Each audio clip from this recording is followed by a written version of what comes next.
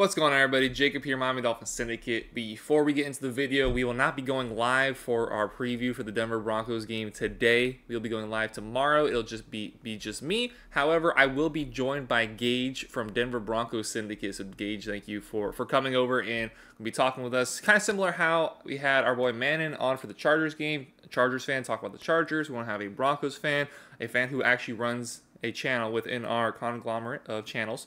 Our syndicate of channels, I guess you could say. So look out for that. That'll be tomorrow, probably around the same time as usual. That is still to be determined, but not tonight. Tomorrow, live stream. Okay, now we get right into what we're talking about here today, and that is the injuries. So the Dolphins have quite a few injuries that are stacking up, and stacking up at key positions of key players. Torn Armstead, Jalen Phillips obviously missed the game on Sunday against the Patriots, but also in that game, Jalen Waddle and Savon Ahmed picked up injuries. Concussion for Jalen Waddle, groin injury for Ahmed, and the back issue still lingering with Phillips, the ankle injury still lingering over with Armstead. And that leaves us on a point going into this game against the Broncos, and decisions have to be made as to what we should do, or the team should do, with these star players going into the game against the Broncos. And there's a few philosophies around it.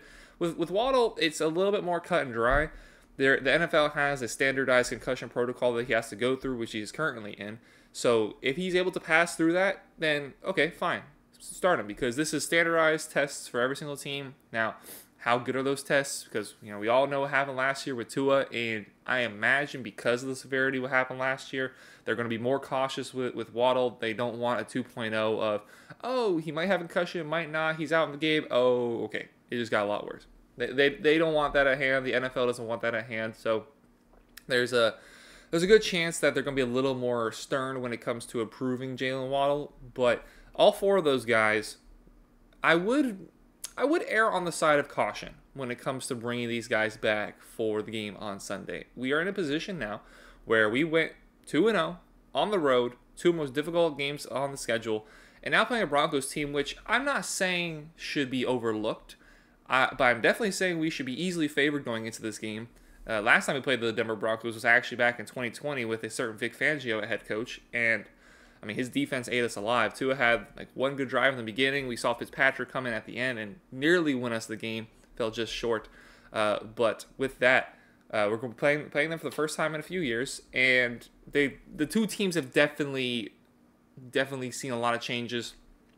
Obviously, with the quarterback position over in Denver, personnel change, rollover. I think it was Drew Lock at the quarterback position at the time for them.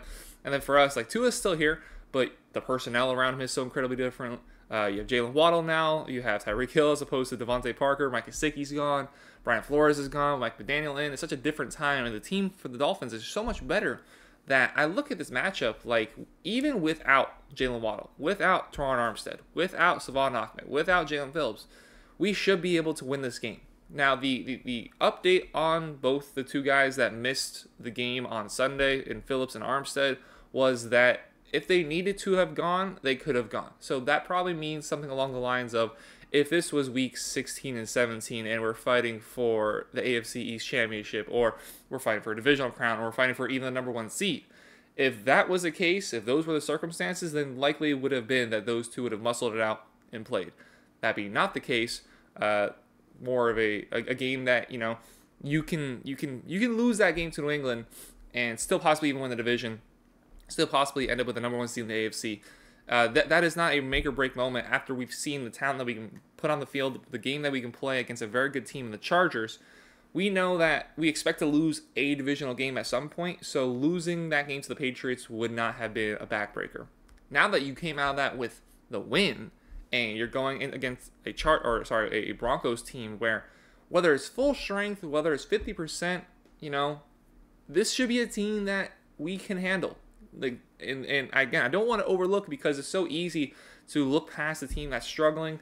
They had that hot start last week, sucked in the middle of the game, and then they had that last crazy drive where they nearly came down and won it. Last two drives where they nearly came back and won it. So they shouldn't be completely overlooked. They still have talent on that team. Sean Payton's a great head coach who once said that Tua is going to be replaced by Teddy Bridgewater.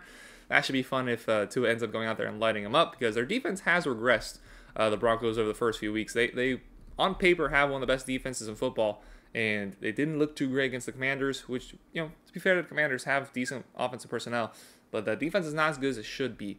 So the guys that will be going out there on the offensive side of the ball in place of the potential injury guys, I'm not that concerned about the. Obviously, it's a pretty big difference between the talent of, like, say, Jalen Waddle and Braxton Berrios and River Craycraft and Eric Ezukama. Like, obviously, there's a big gap when it comes to that. But the things that we've seen from those guys so far this season leads me to believe that they're more than capable of filling in a role. Braxton Berrios seems to have a really good connection with Tua. Mike McDaniel seems like he just really wants to get Eric Ezukama involved in the offense. It'd be a very different role than what we see from Jalen Waddle, but he just wants to get him involved on the offensive side of the ball. And then in the ground game, Devon Achane, it'll be a time to get to see what he looks like, since Savon Ahmed might not go. With a groin injury, especially those soft tissue injuries, those muscle injuries, like you want to be really careful because they can linger. Like hamstring, groin, calf, you just slightly re-aggravate it, and boom, you're right back to where you were when you initially injured it. It really sucks. So I think this opportunity to see some other guys flourish. We saw last week Andrew Van Ginkel was an absolute stud coming off the edge instead of Jalen Phillips. We've seen Kendall Lamb perform very well at left tackle.